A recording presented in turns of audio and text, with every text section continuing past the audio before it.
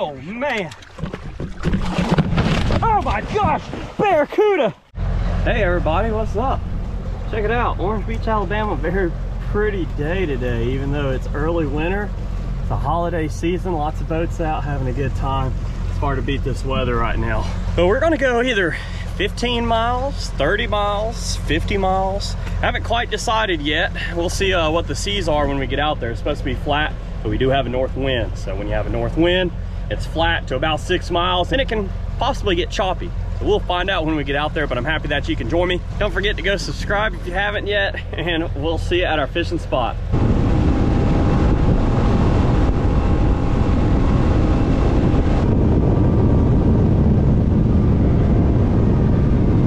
Yeah, so we're pretty much sitting in 100 feet of water. It's 93 feet, give or take. You can see the divots down there. And then this is our structure that we're fishing. Hopefully we can catch some fish to bring home and cook up. Do a nice catch, clean, and cook. But first I need to put down one of the most valuable assets you can have on a boat. And that is a spot lock or remote controlled trolling motor. Not sponsored by them at all, but this is my Minn Kota. Now I highly suggest, and it says to on here, right there, but a lot of us don't listen, and I learned my lesson. Always when you're running, put this locking collar all the way down and then move it to your desired depth when you get to your spot, because I didn't. Trolling motor self-deployed, snap this whole shaft. So if you're, I know it says to do that, and I admit to myself I need to pay attention more. But like I said, it's one of the most valuable tools or assets you can have on a fishing boat. There we go. Now I run mine off a Dakota lithium battery, a single 36 volt battery. I've showed this before, but if you're unsure or haven't seen it, there's my 36 volt Dakota lithium. Now they do partner with us, and I have a promo code. I'll link that down in the video description, but that's my 36 volt lithium that holds up well. Now we're sitting on top of our spot.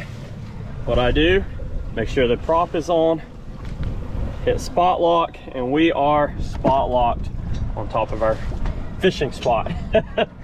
Very easy to use, I'm telling you. They're expensive, no brand is perfect. I always suggest get the brand of trolling motor that you have the closest service center to you. I have a Minn Kota service center real close to me. That's why I have the Minn Kota. Let me show you what I'm using, and we're gonna go ahead and drop down, because that's why y'all came here, is to see us catch fish. This is a bird of prey 3/4 ounce pompano jig with 30-pound fluorocarbon leader, and that's about 2 feet of leader, a Daiwa BGMQ 3000 with 15-pound Power Pro braid, and a Crowder E-Series 7.5 foot medium heavy power fast action rod. Very lightweight, sensitive, but strong. That's our tackle breakdown and boat setup. Let's drop down and try to catch us some fish. But anyway, let's drop this jig down. I like to let it fall all the way to the bottom. So once you hit the bottom, reel in your slack and give it some sharp twitches. Just like that, it's real easy. We're already getting hits. Like sharp twitches, it looks like an injured bait. Gets their attention real quick. Oh yeah, see?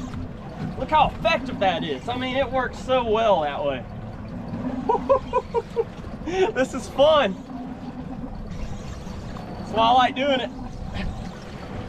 See what it's gonna be. Oh, what are you? Okay. First fish of the day is an American red snapper. That is a good eating fish. They're highly regulated here in the Gulf of Mexico. We are out of their season right now, so he has to go back. All right, and he's gone. Feisty little thing. Let's keep on fishing, drop it down, and see if we can catch something that can actually go in the box. So it's down there again. Oh, got hit on the fall. You always gotta pay attention. That's where I like the braided line, because you can feel everything that's happening. Oh, it came off. That one hit it on the fall. I came out a little bit deeper on a structure that is much bigger than what I was fishing. I mean, there's still plenty of snapper out here, but there's other chances of catching different species as well. Oh, trigger fish would be nice, but I just hooked something Oh, with some pull to it, I'll tell you that. I love doing this, man. It's so fun. Oh, throwing these little jigs, these banana jigs, is incredibly exciting and fun. Wow, this sucker's just dead weight. What are you? Come on. Let's hope I can get you up before the big amberjack eat you, whatever you are. All right. It's a red snapper. Pretty one. But once again, it's got to go back. And he gone. Heck yeah. Oh. Heavy hitter. Heavy hitter. Oh, real heavy hitter.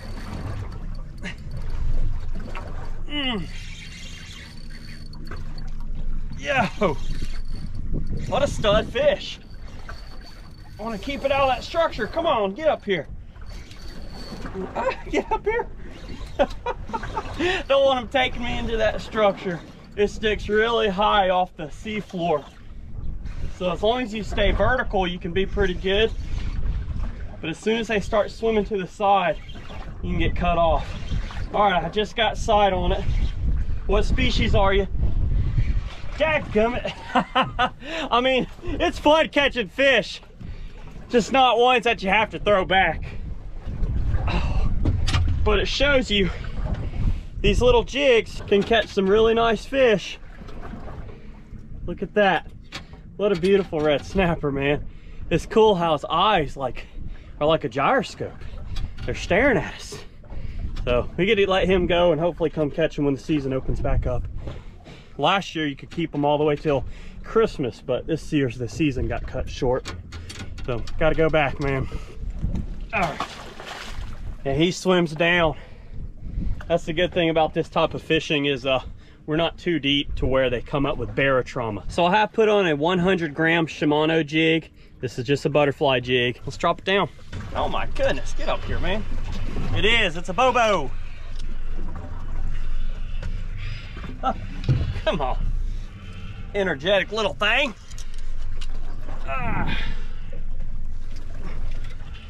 Dadgum. Get up here. These things are fun. All right, that's a nice one. So that's your little toonie, otherwise known as a bobo or bonita. A little bit different than these are actually false albacore. They're not the same as your Atlantic bonito. Let me get this jig out of them and throw them back. Jet them back down.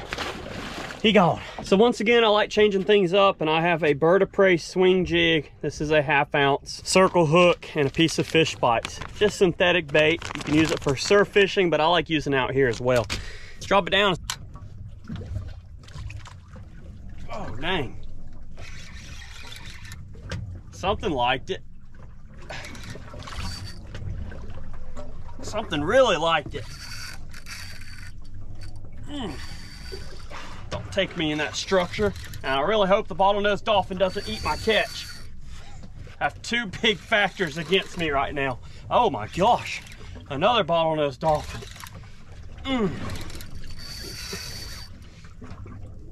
Dadgum. This is so cool. Using the fish bites in 100 feet of water, over 100 feet deep. Cooked something pretty big. It's a nice fish. Wait till you see this fish. It's a red snapper and it has a tag on it. That's cool. Check that out. It's a tagged fish. See that? I'm gonna take a picture of that tag and call it in when we get back to the dock. I think they give out rewards or money or something, but that's cool. Got a tag in it. Heck yeah. And then we got to release this joker. He's ready to go. We're gonna let it go. I got the number on the tag. He gone. That was cool. So I came out even deeper, and I'm gonna try one of these little Daiwa jigs. This is a 20-gram, so about the same size as that banana jig I was throwing. Oh my gosh, something just tried ripping that out of my hand. Come on. There it is. Oh, it's a smoker. It's a smoking drag fish. I don't even know what I'm saying. Oh, there's no way that's gonna be landed. I mean, maybe. but the way that sucker just took some line out, I hope I don't get cut off. Wow, that was incredible. I was trying to say it's smoke and drag, but I just couldn't get the words out. What a beast. Wow. I hope I can keep it away from that structure. Oh no. Oh no.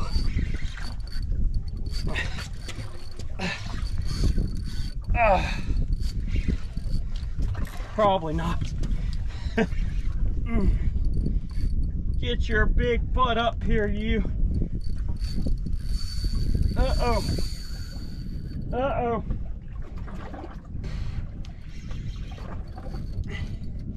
Oh man, he's trying to get me in that structure. I can feel it. I think he did. Maybe not. Oh, wow. Yeah. Yeah. He's taking me in there. Trying to. Yep, knew it. I knew it. All right, I've upped my leader material because that's what had touched the structure and got cut. Okay, man, I almost had him turned, but almost doesn't count here. Okay, I've had to do some modifications on this jig because the hooks are straight now. I put a big old BKK hook on there. I'm gonna drop this down. That one hit. All right. Have a little bit stronger hook on there now. Strong leader. As long as it stays away from the structure and any other big predators, we should be able to see this fish. I hope.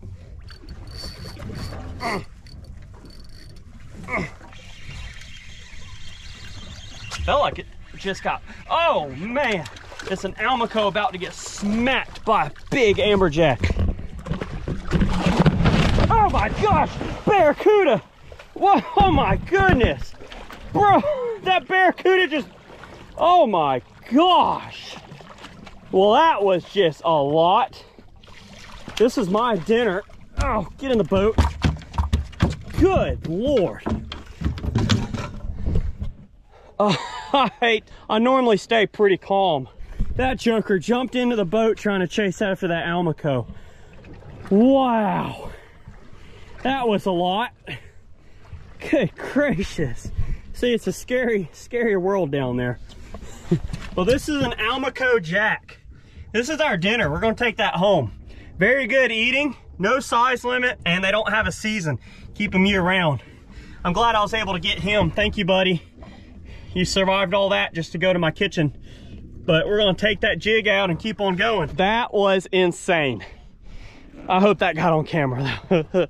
Almost got smacked by a barracuda. If it had jumped in the boat, he would have been coming home with me as well. How cool was that? My leader's still good. Hook's good. Let's try that again. I'm glad I got something to throw in the cooler though. I pulled his gills out, let it bleed, and those are actually very good eating. Nice buttery flavor on those Almaco jacks. I don't know what I'd do if I got hit by a barracuda in the face. I guess it depends on the severity of the hit, like if his mouth was open or not. That was insane. All right, see if we can get a couple more fish. Yep, there's one.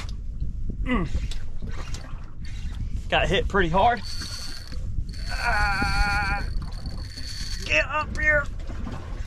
Get up here.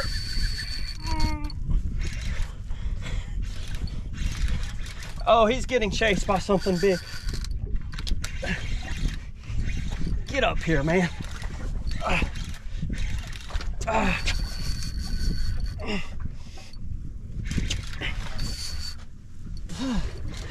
Beast of a fish down there. Let's get after it. Woo! Who needs a gym when you have this type of fishing? How cool.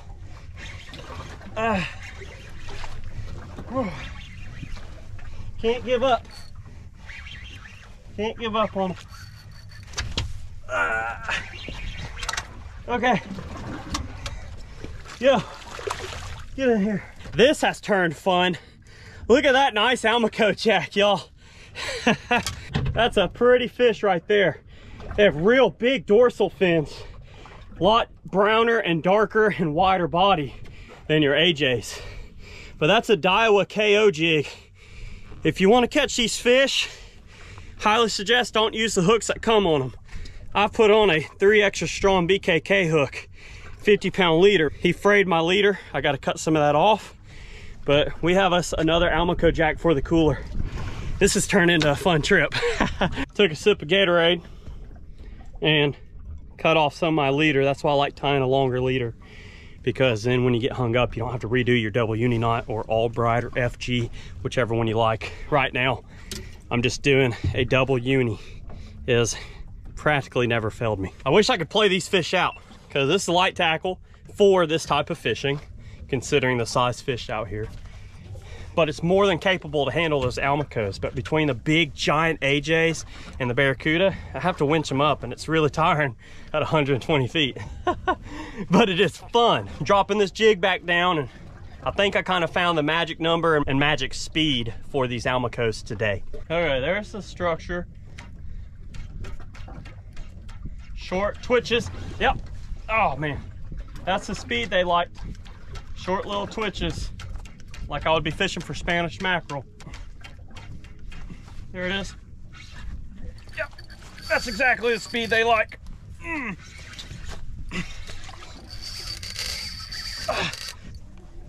Just gotta keep it out from that structure. Keep their head turned.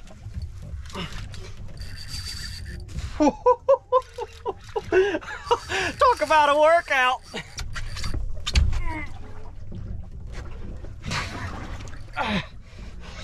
Just gotta keep their head turned.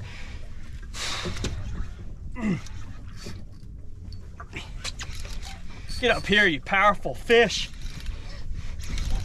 Wow. Tell you what, I wouldn't want to throw this on anything lighter at all. Medium heavy rod, braided line, heavy leader, good hooks. There it is. Here you are. Oh, uh-oh. Barracuda and AJ. Just trying to get it. That's an amberjack too. He's gonna have to go back. That's a greater amberjack. Hardest fighting fish out here in my opinion. Pound for pound. These are out of season and he would be too short anyway.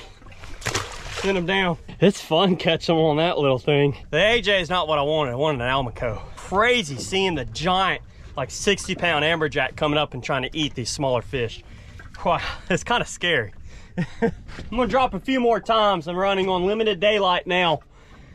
Once that sun hits that horizon around 4:30, that's 3:50, so about 30 minutes of daylight, and then I gotta run back in.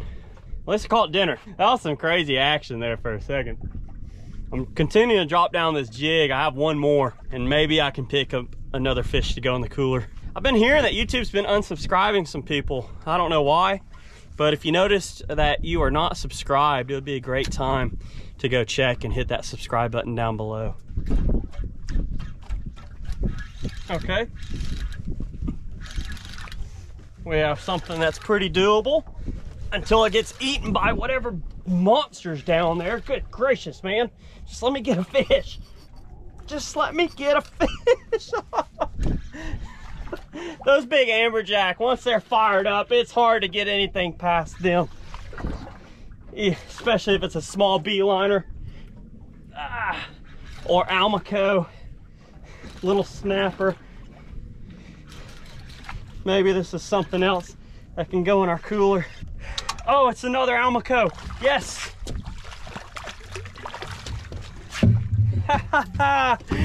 Oh, I'm glad I dropped down the jig again. Woo! There we go. Dinner again. Yes, it's our third one. Look at that. What a pretty fish. They're so brown. I love their fins on the bottom with that white outline.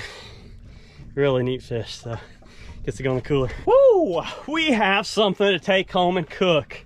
That is awesome. I was getting discouraged because I was catching red snapper over and over and over again. It is fun, but when they're out of season, it's like, hey, I hate catching these things, throwing them and letting the dolphin eat them, not by choice.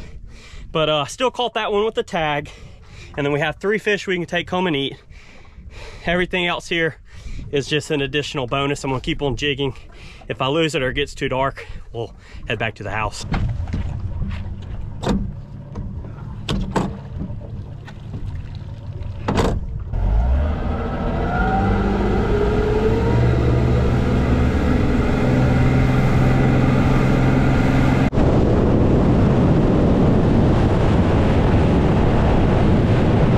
Well, we just made it back. Also, there's a guy fishing over here, and I kept 3 Almaco jacks. And so I kept one for myself to do a catch and cook, and then I gave him 2. But old Blue Heron, Fred himself, is sneaking on my boat. What exactly does he think he's doing? Let's go see if we can sneak up on him. This little joker is sitting on my boat. Yeah, I caught you. I caught you. I wish I had something for you, but I don't. That's funny, man. It's time to clean our Almaco jack. I had 3. I gave 2 away to a gentleman at the boat ramp who was fishing and didn't have any luck. So he got to take some home, and then I kept this 1. We're just gonna fillet it out with the skin on. It's gonna be really easy. It's kind of like cooking skin on salmon, or you can do the same thing with pompano as well. I like to take the back of the knife and get these very fine scales off, because you don't want to be munching on scales. And I do want to mention this is a 7-inch sword flex fillet. They'll be linked down below. All right. Once you get those scales off, flip it around, do the same thing. They're very small scales. This is an easy fish to clean, unlike if you were to try to scale a sheep's head. You might as well get out a chainsaw. And it's probably best to do this outside. If you do it in the kitchen, your wife or girlfriend might get mad at you. Now that the fish is scaled, it's time to fillet it out. Take a sharp knife, feel where that head meat starts, which is about here. So you can go through and cut down. Look how pretty their meat is. These are Almaco jacks. They taste very good when fresh, and I bled this one out and put in that ice brine like I showed you, and the meat's gonna come out really nice. Has a good buttery taste. Very similar to pompano is how I like to explain it to people if you've ever had pompano. They have thin skin, it's real easy to fillet. I like to make a shallow cut, and then run your knife down, and I like to meet in the middle on their spine, and then do the same thing here. Make a shallow cut up the top, all the way to that first cut that you made. And then you can fillet it off and meet your middle cut. Boom. Really easy. Delicate meat. Go around that rib cage, come down, and we're keeping the skin on. Slice off, and there's a nice filleted out Almaco jack. Look at that meat. Bleeding it out and keeping it in the ice brine makes it nice and firm and also clean. So there are some pin bones you got to get out of this fillet. They kind of run all the way down in the middle. You can just make a little slice and pull those pin bones out. Trim up some of that stomach lining if you want. It's not going to hurt you, but make a little cleaner. And this is what we're going to cook. Oh, with the skin side down, such a good tasting fish that you can catch year round when you go offshore. If snapper season's closed, amberjack season is closed, triggerfish season, when it's closed, there's other stuff you can catch and keep that are just as good, if not better. So let's do the other side. Nice sharp cut. Rotate that knife and go down the dorsal fin all the way to the tail. Flip it around and fillet it off. Now, once you get to that middle, you want to go up and back down their bone, which is their spine, so you don't miss that bottom section of meat. Cut off, fillet off the ribs. I can trim this stomach lining out some. Alrighty, and then once again, the pin bones. So you can just feel where they are. They're small little bones.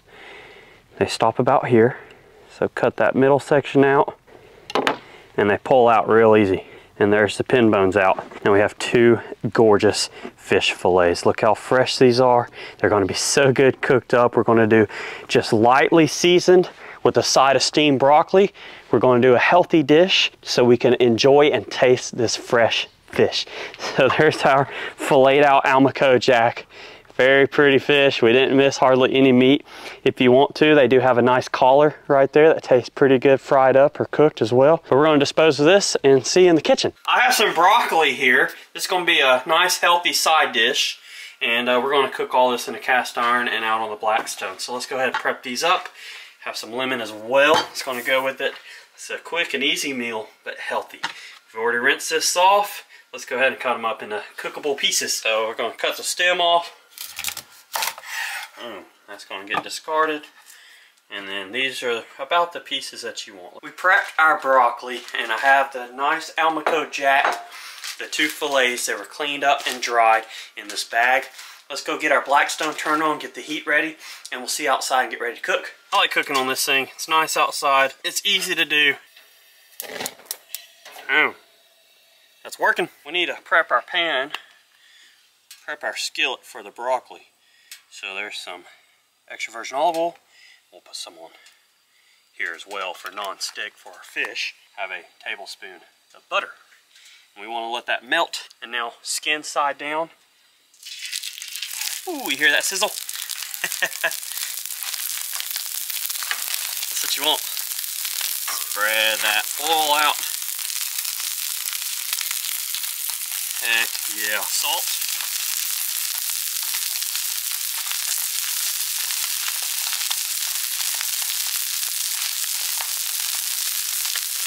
Black pepper. Well, we got salt, black pepper, minimal, and then squeeze a lemon, and that's going to cook with the fish.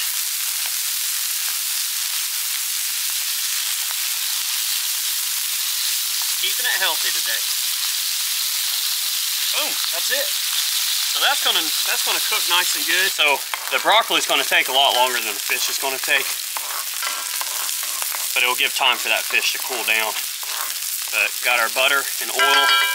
Now it's time to add our broccoli. Sauteing / steam. So add that in there.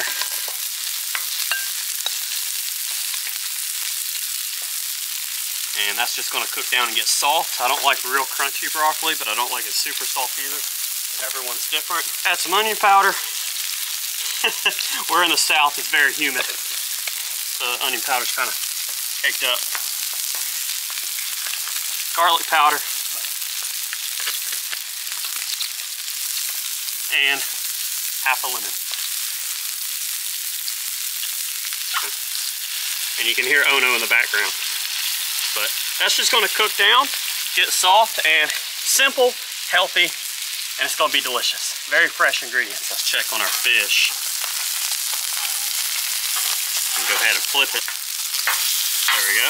Oh yeah. See how that skin gets nice and crispy? A lot of healthy fish oils in this skin and the meat, especially in these Almaco jacks. They're very buttery, white, and flaky, but firm, and they cook up nice this way. So you don't want to overpower them with a lot of seasoning, and that's why we just did salt, pepper, and lemon. It's a pretty gloomy day, but it is pretty out here. It's always nice coming out on my back porch, seeing the water, cooking these fish that came from the fresh Gulf of Mexico right here in the Alabama Gulf Coast.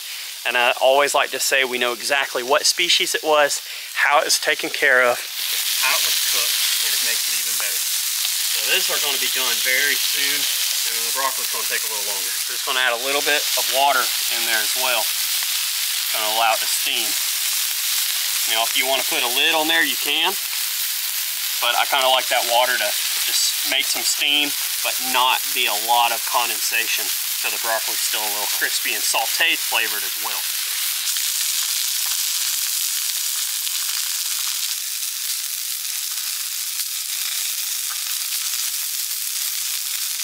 Y'all, the fish is ready, so we don't want it dried out. Look at that. That's pretty, isn't it? That olive oil gives it a nice color to it. The broccoli's almost done. See how the stalks are getting soft? That's what you want. Y'all, it's time to bring these inside. Look at that. I love cooking in this cast iron. Just gives it a nice good flavor, especially a well-seasoned cast iron. Plated up our food, and Mom is here to try some with us. So she gets to be the first taste tester. Ready to try some? I feel bad I have to eat first. No, that's fine. Alrighty. You get to do the honors. Look how white and firm that is. Should be nice and buttery flavor.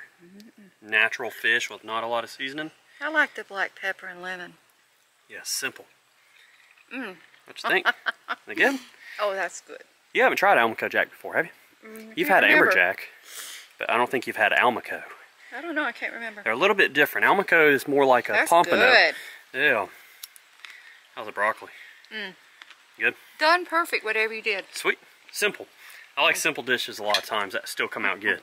Oh, I'm gonna try me a bite now, so Mom approves. That pelican just went and dove and got him some food. So I guess it's all our lunchtime or dinner time. Y'all, look at that moist piece of fresh Almaco dripping with the juices. Let's give it a try. Gotta watch out for bones. Oh, wow. That fish is good. It's firm, very firm.